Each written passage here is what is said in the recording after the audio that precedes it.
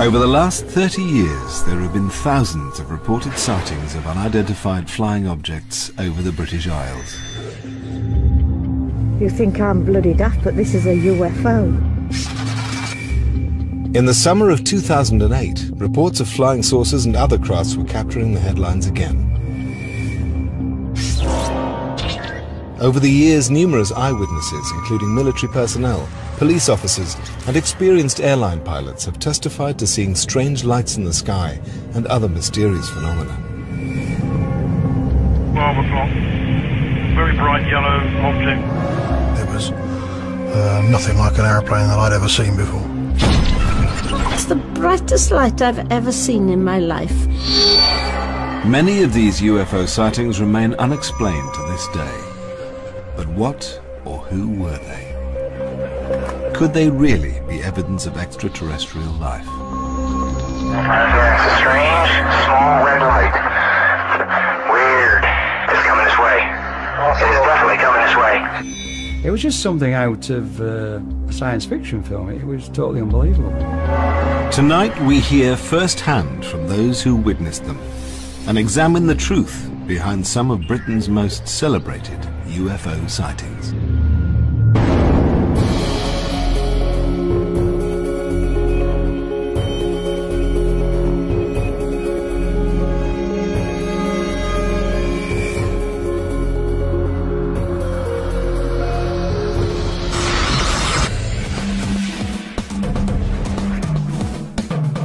In 1977, Broadhaven in West Wales became notorious as a UFO hotspot. There have been a number of calls to the police station. Every call referred to objects in the sky. Dozens of witnesses claim to have seen mysterious lights and objects around the village. It was an orange object, which seemed to be split into several... one or two segments. Yeah. The number of sightings left locals shocked. What on earth was that? Experts baffled. We could offer no explanation. And even sparked a Ministry of Defence investigation. The Ministry don't tend to do investigations of UFO sightings. It's extremely unusual. The phenomenon would become known as the Broadhaven Triangle.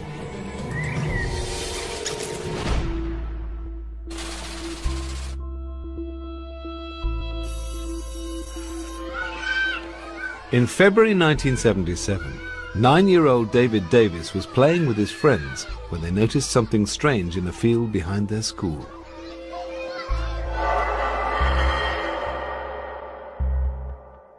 A silver cigar-shaped object, about the size of a bus, popped up from behind some trees as if it was trying to take off.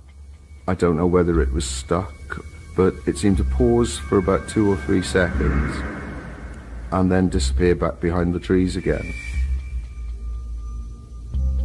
It was only a matter of seconds that I actually saw the object, but it imprinted itself on my memory forever. The children ran back inside and alerted their teachers. Ralph Llewellyn, who was the headmaster at Broadhaven School at the time, he got us all together, and in exam situations he got us to draw what we'd seen and describe it as well. At the time of the sighting, Hugh Turnbull was chief reporter for local paper The Western Telegraph. I had a call to say that the children at Broadhaven School had seen something remarkable. They didn't actually say they'd seen aliens, they didn't say they'd seen this thing hovering overhead. They'd seen something inexplicable. Hugh drove down to the school to interview the group of children who were aged between 9 and 11 years old. He wasn't anticipating what they were about to tell him. I spoke to the head teacher, Ralph Llewellyn, and he showed me some of the drawings that the children had done. And it was evident that there was some similarity between the drawings. Some were a bit far out. Some showed alien figures, some didn't. But in general, they were showing the same sort of object, the same shape of object. And having those pictures made it obviously a very much more exciting story. Initially skeptical about the story, Hugh decided to retrace the children's steps. He asked one of them, David Davis, to take him back to the place where the object had been seen. I took a look around the field. We were looking really for any sign that an object had been there, be it from this planet or another planet. There were no car tyres or tracks or anything, but a telegraph pole cross member had been dislodged and was now sort of sitting at 45 degrees. Their journey took them past the gates of the local sewage works, which lay directly behind the field where the sighting had occurred.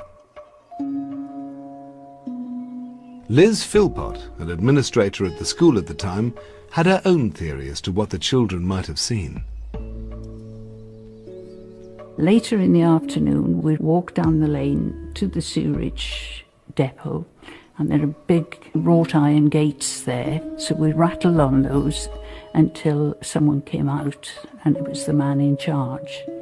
And I asked him in confidence to tell me whether or not his men had driven a tanker down into the field, and he said, absolutely not. No way could we get down there. I think these children, whatever they saw, it was something unusual, and a sewage tanker I don't think would have fitted into that category. Also, it would have been a very difficult place to get a sewage tanker into because it was steep. I think the weather had been wet, so there would have been signs of tyre tracks. Many of us came from farming backgrounds, so we knew it wasn't anything agricultural. Persuaded by the children's testimony, Hugh decided to run the story. I think I recognised immediately that this was a much bigger story than we'd had previously about UFOs. I don't think I realised how the story would take off and that it would become a major international news event in the way that it did.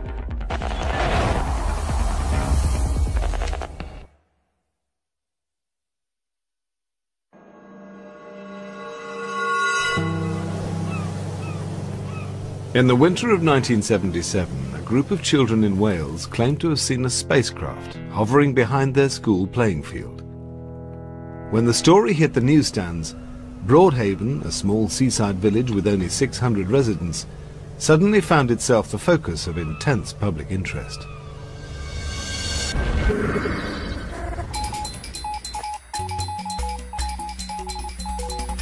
An investigation has begun into a claim that something strange came out of the skies and landed in the Welsh village of Broadhaven near Haverfordwest. Whatever it was spotted by children from the local school.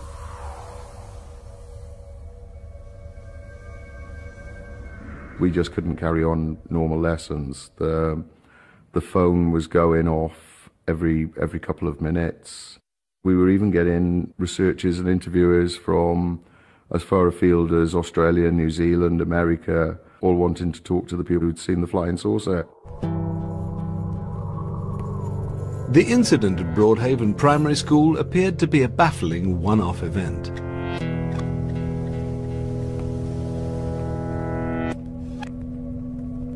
Until reports of other strange sightings began to surface. 5 miles from Broadhaven in the village of Herbranston, Maureen Deiter also witnessed something for which she had no rational explanation. I was out one day during the week having a bit of fresh air at night, and I happened to look up in the sky and I saw this cylindrical object with lights on it, and it was going very fast.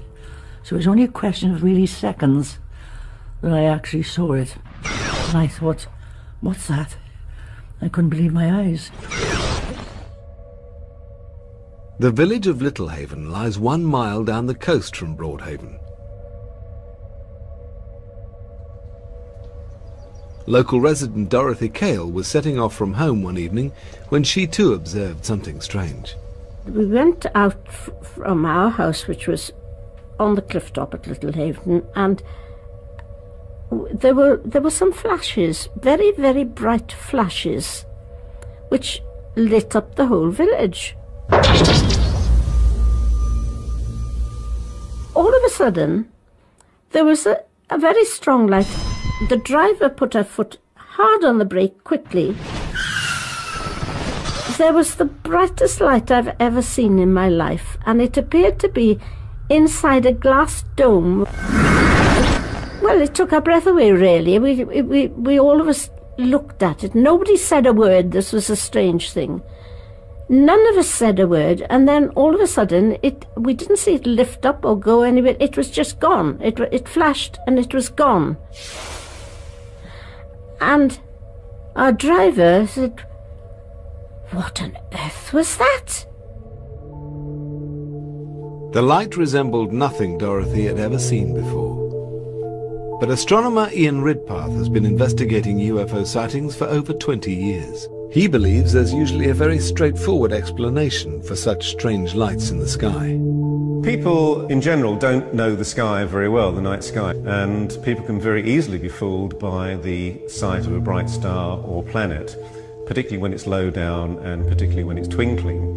And at night there is really no way to estimate the size and distance of an object, and people can think that something is actually much closer to them than really it is. Whatever the cause, the sightings in the area continued. Like the incident at the primary school, some involved more than one eyewitness. Stephen Bamford and Robert Best were returning home to Broadhaven after a night out when they noticed something unusual out at sea. We probably saw the people before we saw the object. Yeah, we wondered what they were all looking at. Yeah. We assumed it was probably the cliff was on fire. It did look like a fire, but it was obviously out to sea, and it moved from right to left. It was an orange object, which seemed to be split into several... one or two segments. Yeah. And then we thought we'd be brave and drive out there, or drive in the general direction to see if we could sort of find whatever it was. And then as it moved across, or they moved across, they just shrunk and disappeared. Diminished on itself. Yeah. The men could think of no obvious explanation for what they'd seen. So I thought it might have been a harvest moon or something at first. I thought, you don't get a harvest moon at 1:30 in the morning. If it had been a ship or something like that, it couldn't have been in front of the cliffs at one moment and behind the cliffs at the next. So it was a very strange anomaly, and that's why everybody was stood out here watching it. Psychologist Chris French has made a study of the reliability of such eyewitness testimony. Now, in situations where we've actually got evidence from multiple witnesses, and that evidence seems to be telling pretty much the same story, everybody is saying the same thing, then we're quite likely to give that kind of evidence much more weight than single uncorroborated testimony. But one thing we should bear in mind is that when people see something unusual, such as a possible UFO sighting, then they will actually discuss what they've seen with each other. And we've got lots of good experimental evidence to show that one person's account of what they've seen can actually influence another. But with the sightings continuing to flood in, many were convinced that something strange was happening in Broadhaven. By now the police were being drawn into the mystery. There have been a number of calls to the police station. Every call referred to objects in the sky, and always some distance away, travelling in a particular direction, and then just disappearing into thin air. People were ringing in and writing letters all the time. The ones that I was more convinced about were the ones who said, well, I'd rather you didn't use my name, but I saw this. It was really the start of what they call the Broadhaven Triangle.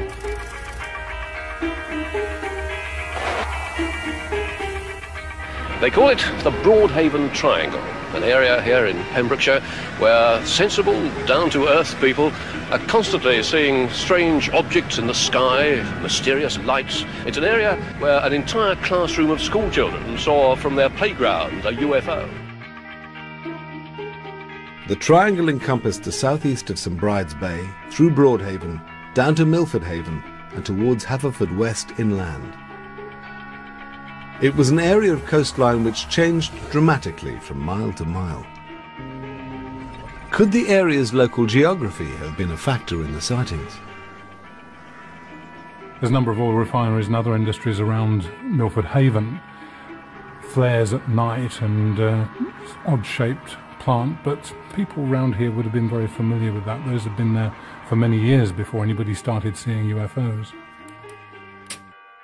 The number of sightings reported in the area meant that what had begun as an intriguing local story was turning into a much bigger phenomenon. It was what UFO researchers like Dr. David Clark call a flap.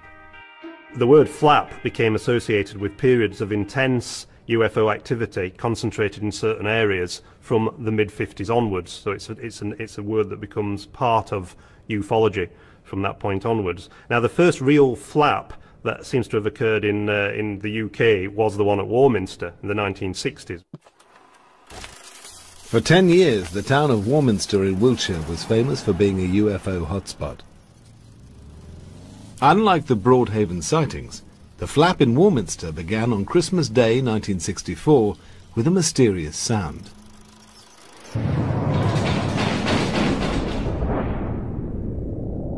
People were reporting hammering noises, things shaking the roofs of their houses, machinery type noises going overhead, and when they came out and had a look, nothing was wrong. By May 1965, reports of lights in the sky had begun to surface. Local journalist Arthur Shuttlewood connected the lights and sounds, and the Warminster Thing was born. He was writing for the local newspaper, and he got more and more obsessed with this and went out sky watching himself. The more he wrote about it, the more the story became part of the local legend, and lots of other people then started saying they'd seen things. It was the sheer number of sightings that made Warminster unique. We are stood here on Cradle Hill, which was the main skywatching location. And every weekend, every Saturday throughout the 60s and the 70s, there could be up to 50 or 60 people up here observing and watching for the thing. Kevin Goodman was one of those who took to the hills, travelling to Warminster to investigate the phenomenon. It was very much a communal thing. It was like-minded individuals searching, looking for something, wanting to be part of something. After several months, Kevin witnessed something himself. Over in that direction, from over by the golf club, came 4 red lights, equally distant, spaced apart. They carried on travelling through, around, and over to Battlesbury Hill, which is over here. They stayed in the line for approximately about 2 or 3 minutes, and the lead object then shot upwards at a tremendous rate of speed, performed a flawless 90-degree turn without stopping, and shot out of sight. And about 30 seconds later, the following 3 lights then just shot straight up into the sky. To this day, I can't really rationally explain what I saw. The sky watchers were identifying hundreds of UFOs in the hills. But how reliable were their reports? One of the important things about Warminster is that it is surrounded by various military bases and camps. There's an artillery school there. There are various tank training areas around there and around Salisbury Plain. The area was one used to military activity. Covering 150 square miles, Salisbury Plain was the largest military training area in the UK. And that wasn't all.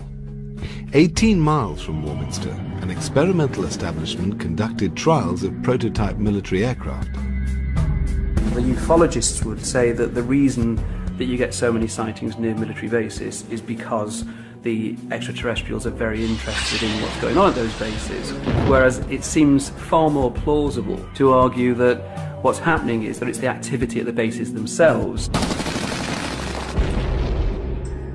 Like Warminster, Broadhaven was also surrounded by military bases.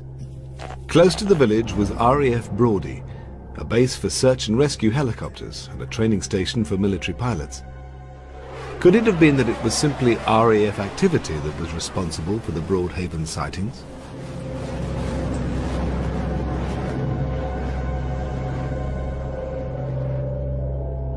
Well, Brawdy at the time was a very, very busy base. It had aircraft taking off and landing as frequently as Heathrow Airport at some times of the day. So there's an awful lot of activity going on there.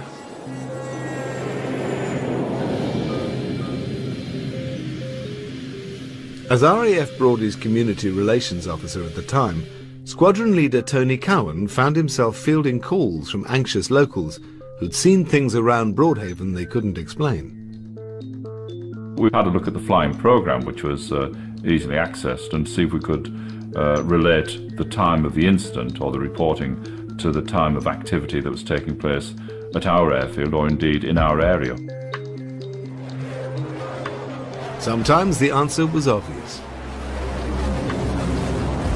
Apart from the training of the jet pilots, there would have been exercises involving our local search and rescue helicopter unit, the local lifeboat stations and the Coast Guard as well. I can remember at least on one occasion it was quite a big exercise involving all those people plus a Nimrod patrol aircraft to carry out a search, and it did take place at night, and the Nimrod was dropping flares to illuminate the area so that the lifeboat could spot the target. But Dorothy Cale, who'd witnessed strange lights near her home in Littlehaven, wasn't convinced this was the explanation. We could see Brody Airfield quite clearly, so we were very well used to seeing all sorts of lights and flares and things like that. It was nothing like anything we had seen out to sea or across the airfield. And RAF flight records didn't always prove conclusive. On some occasions we were able to explain by relating the time and the date to known air activity. On other occasions we could offer no explanation. I think to the people that saw something, they will always remain a mystery. RAF engineer Gordon Bowden was stationed at Brody in the late 1970s. Years of experience had taught him that military activity could often be misidentified. Helicopter beams, searchlight patterns can appear very strange depending on the compass direction that the helicopter is operating from and the search pattern that the helicopter is conducting. And to the untrained eye, you'll get a visual which will look like a ball of light, and then if it moves a different pattern, you'll get the beam. But not all the UFO sightings around Broadhaven were witnessed by untrained civilians. Gordon also witnessed them himself. On 2 occasions at Broadhaven, I did see strange lights out at sea. These lights that I saw accelerated with such phenomenal speed. I cannot explain what they were, but my military training would have said we had no aircraft at that time that could have travelled that fast and changed direction so quickly, because it would have killed the pilots. If flight activity at the RAF base couldn't explain all the Broadhaven sightings, then what could? Brody was not the only military establishment in West Wales. Less than 500 metres away lay a secret facility. It was run by the United States. US military bases have been connected to some of the most celebrated and well-documented UFO incidents in Britain. Yeah, it's a strange, small red light. Weird. It's coming this way. It is definitely coming this way. Could these American bases provide any clues to what was being witnessed on British soil?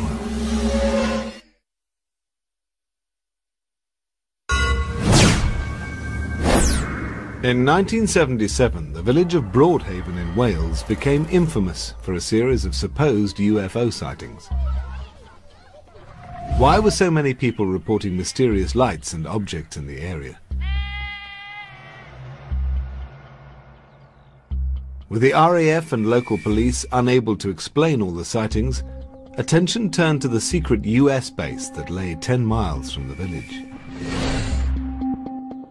A seemingly innocent research establishment, the base became the focus of local speculation. It was a top-secret establishment, and those people that worked within the facility were very strict with their security codes. They were very hush-hush about what was going on there, and if you rang them up, somebody would say, US Navy Brody, this is not a secure line. Why were they worried about secure lines if it was just an oceanographic research establishment?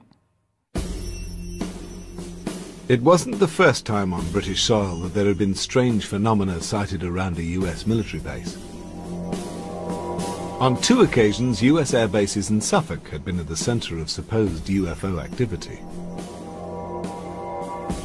The first sighting took place in August 1956, when radar personnel at US Air Force bases Bentwaters and Lakenheath observed something strange on their screens.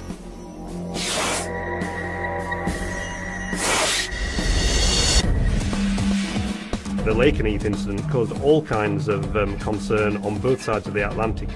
The Americans alerted the Royal Air Force.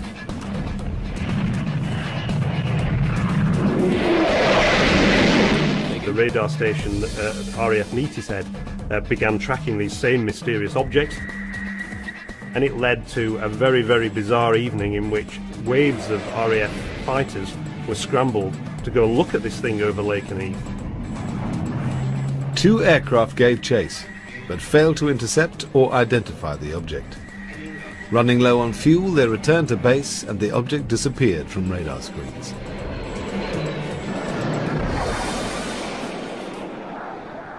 The Lakenheath case had never been fully explained, and it was the first of a whole series involving military establishments in the East Anglian region. Nothing else significant was reported in the area for 25 years, until the night of December the 26th, 1980. Local garage owner Jerry Harris lived next to the joint US Air Force bases of Woodbridge and Bentwaters. He was returning home when he noticed some peculiar lights above him. My wife turned me to the helicopters. So I said, no, they're not. I said, because they're helicopters, they're going to crash into the trees.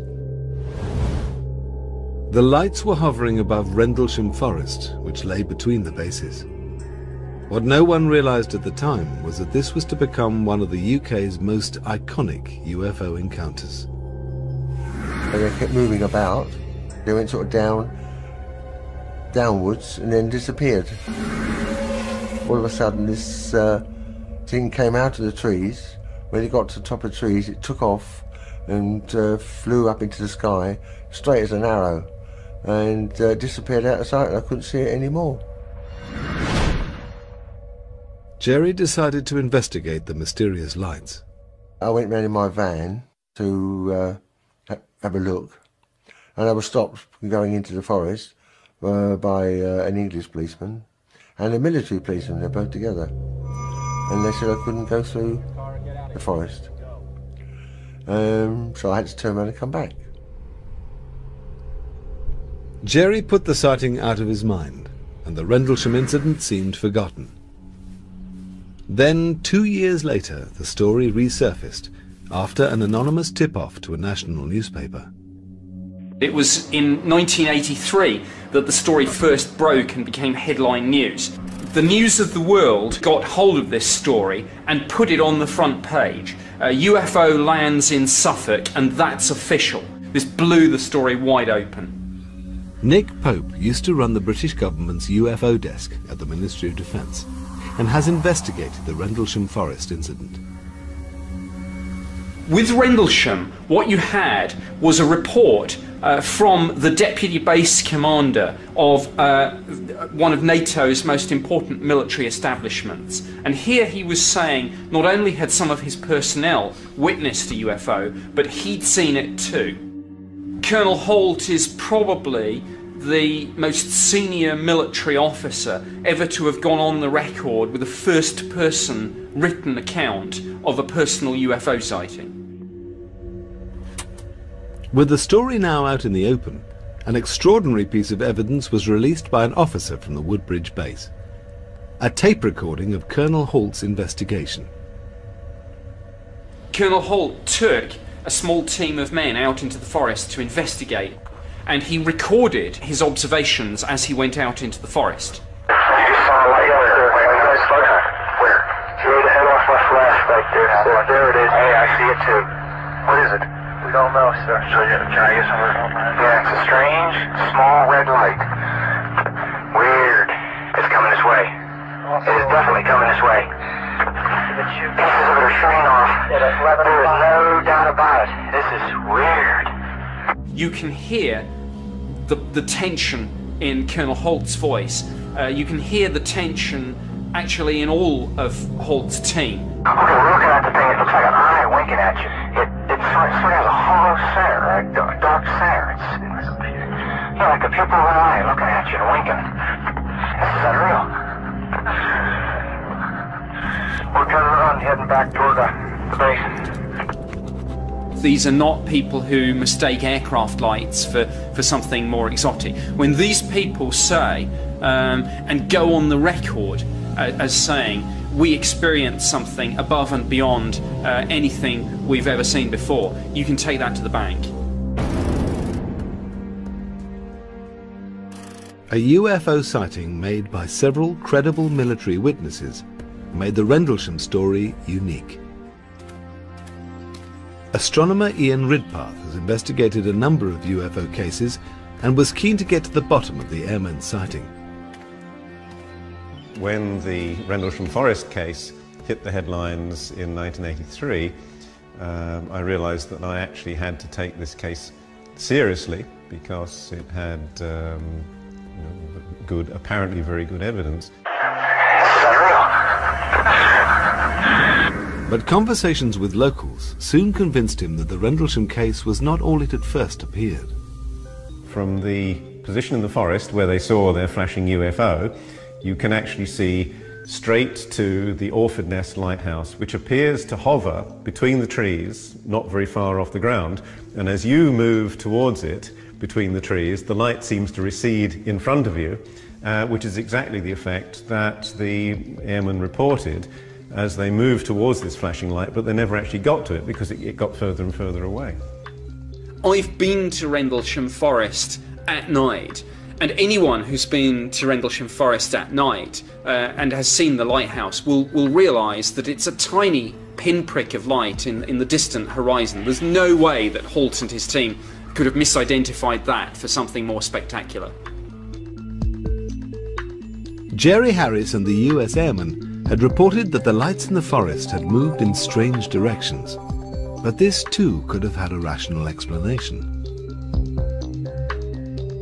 I knew from experience that bright meteors or fireballs, which are natural pieces of debris from space burning up in the atmosphere, can give the impression that something has come down quite nearby.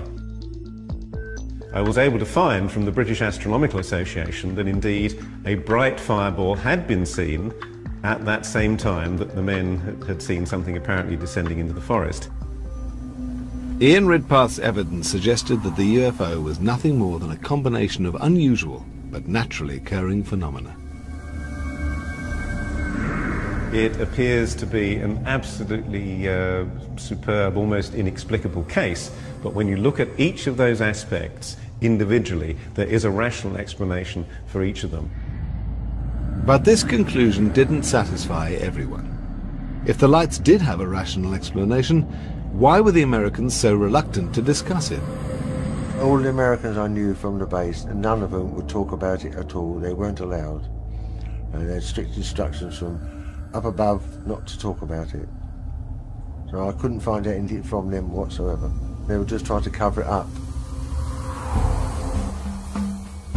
When a wave of UFO sightings had hit Broadhaven in West Wales in 1977, attention had also turned to the US military. Not far from the village lay a secret US base. When strange lights and objects were reported in the area, speculation grew that the Americans were developing secret, state-of-the-art military technology. Nobody really knew what was going on there. So I think it's quite a possibility that all this could be linked to some sort of military activity. But when the base was deactivated in 1995, the truth about the Americans' activities was finally revealed. As it turns out, they were listening for Russian submarines at the height of the Cold War. Far from developing prototype weaponry, the mysterious building had housed nothing more than banks of computers and monitoring equipment. This revelation put paid to the theory that the mysterious lights in Broadhaven had come from the secret US base. But the sightings were about to take a bizarre new turn, with accounts of more than just unexplained lights in the sky.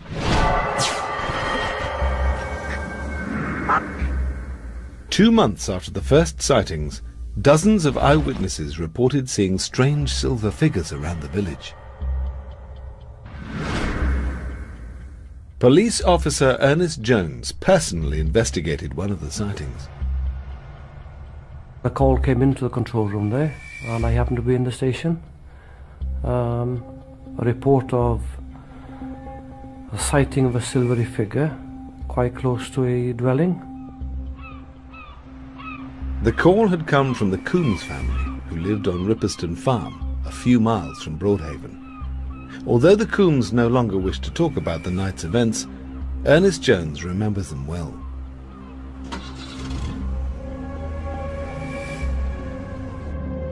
So here I was going to a farm on a dark night, in the middle of the night, not knowing exactly what to expect, but expecting to get close to something that nobody knew nothing about. So a few things were going through my mind.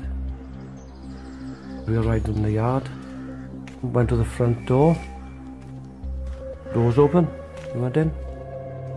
There's a family there, established with a husband and wife. Spoke with the wife, she was very, very frightened. Got over her eyes, she saw a silvery figure moving about very close to the window. Her husband, he turned round and saw this figure very close by the window outside, where he'd been sitting. He was really frightened as well. And we're not talking here of a softy man working 9 till 5 in an office. We're talking of a man and quite used to going out of the house all times of day and night, checking on cattle. No way would he come out of the house with us. No way.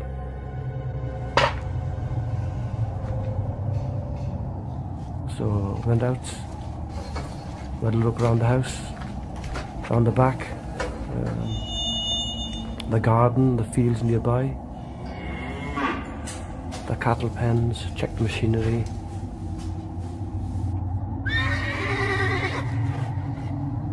With the silver figure nowhere to be seen, PC Jones returned to the house and made arrangements to evacuate the family. From the condition they were in that night, especially Mrs. Coombs, she didn't feel safe, and she didn't feel the house was safe for the family. The Ripperston Farm incident was not an isolated one-off. Reported sightings of strange silver figures were taking place all over the area. With the mystery deepening, the investigation would now step up to a new level.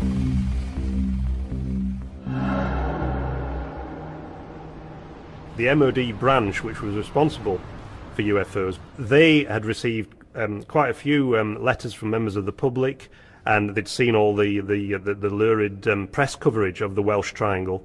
And there's one particular memo from the head of the MOD UFO branch to the RAF police. There's a lot of concern in West Wales. Something's obviously been seen. Some of these witnesses are quite level-headed, reliable people. Could you make some discreet inquiries into what's been seen there? The very fact that the military were interested was very, very unusual, because the ministry don't tend to do field investigations of UFO sightings. It's extremely unusual. The Broadhaven Triangle was now being taken seriously at the highest level, and an MOD investigation was underway. Its conclusions would be completely unexpected.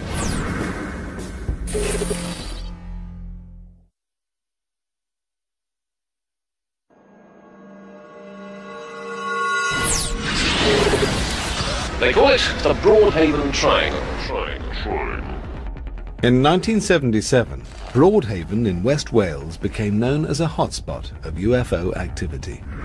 Claims of lights, strange objects, and even silver figures were being made by dozens of local witnesses. 6 months into the sightings, the MOD decided to launch an investigation. In itself an unusual occurrence, and something not made public for nearly 30 years. Before the Freedom of Information Act came into force, you have to remember that the default position of the Ministry of Defence, an inherently secretive organisation, was to say nothing. In 2005, the Ministry of Defence's report on this incident was finally made public. It does look as if some discreet inquiries, as they described at the time, were made, and the answer that came back, which is mentioned in a briefing to the Defence Intelligence staff later in 1977, was that a practical joker was behind some of these more bizarre reports that had reached the ministry. The practical joker revealed himself to be Glyn Edwards, a local businessman from Milford Haven. We had a round table dinner, and the theme was a fancy dress dinner. So, as it was topical at the time, I decided to dress up as a spaceman. So I borrowed an industrial suit from one of our local suppliers. I went to the dinner, and before the dancing started, I went out to the car to remove it, but some of my colleagues said, let's go around the village. So we all jumped in the car. Bumped into a few people, turned a few heads, and after about 10 minutes we decided to go back. Going back then, we stopped outside the Haven Fort Hotel.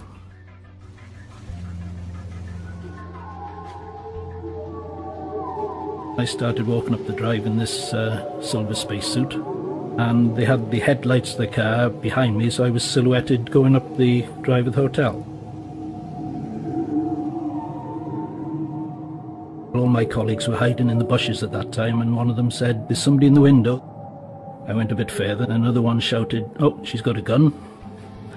And I thought, right, that's it. I dived under a rhododendron bush and lost my footing and rolled all the way back down to the road. One of them said, let's do it again. I said, not so likely. If she's got a gun, I'm off. So then we went back to the hotel, changed out the suit, and we just carried on with the dinner. With such an obvious explanation for the Little Haven sightings, why were so many people willing to believe they'd witnessed something extraterrestrial? We know that eyewitness testimony can be very, very fallible. People genuinely and sincerely believe that they've seen something that day which defies any conventional explanation, but the evidence from psychological studies would suggest that we should actually take those accounts with a pinch of salt. But the hoaxer has always denied responsibility for one sighting, at Ripperston Farm. P.C. Jones, who investigated the incident, has kept an open mind. I can't help thinking of the state they were in that night. There was something certainly out of the ordinary that frightened that family. As 1977 drew to a close, the number of UFO sightings in the area began to decline, and the unusual events were consigned to memory. Given the large number of people who saw it and the number of pretty intelligent people who came forward and said they'd seen something, I think most people think there must have been something behind it. Not necessarily flying saucers, but something. Because we didn't know what it was, we just sort of ignored it and decided if we don't know what it was, we can't talk about it. And it just, that was it just went away really.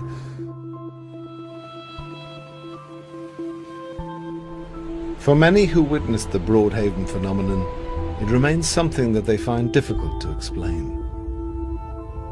I'm a very rational person, and I say I don't believe in UFOs, but having seen something unusual myself, but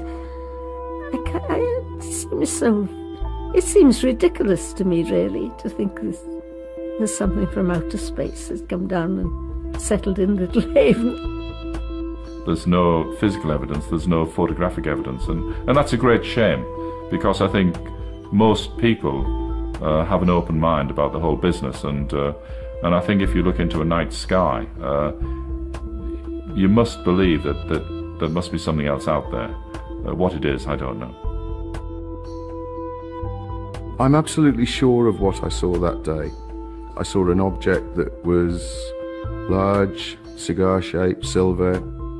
After 30 years, I'm no nearer the understanding than I was on the day that I saw it, but I am 100% sure that what I saw that day is as we reported it.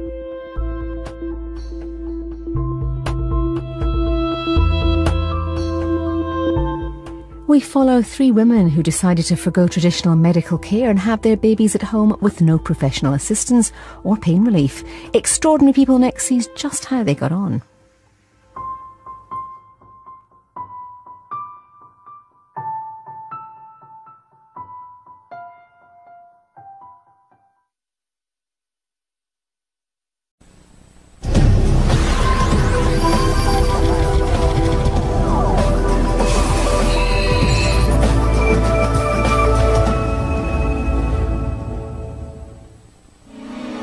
UFOs. If we do finally make contact with aliens, how will it happen?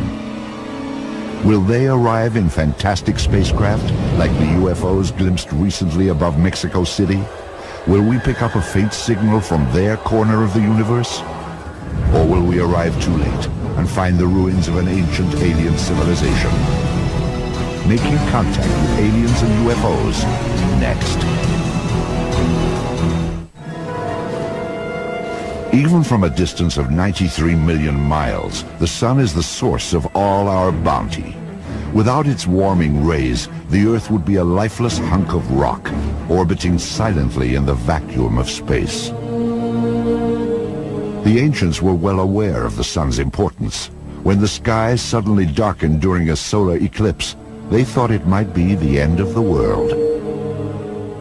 Eclipses are a fine example of how the ancient person responded to an unexpected astronomical phenomenon, because eclipses were not predictable to the ancients. They didn't know what it was. They didn't know that it was the moon passing in front of the sun. They thought the sun was being devoured by some evil god. So throughout the world, people were frightened by this. Gradually, science replaced superstition. In 1540, the Polish astronomer Nicholas Copernicus published his revolutionary theory.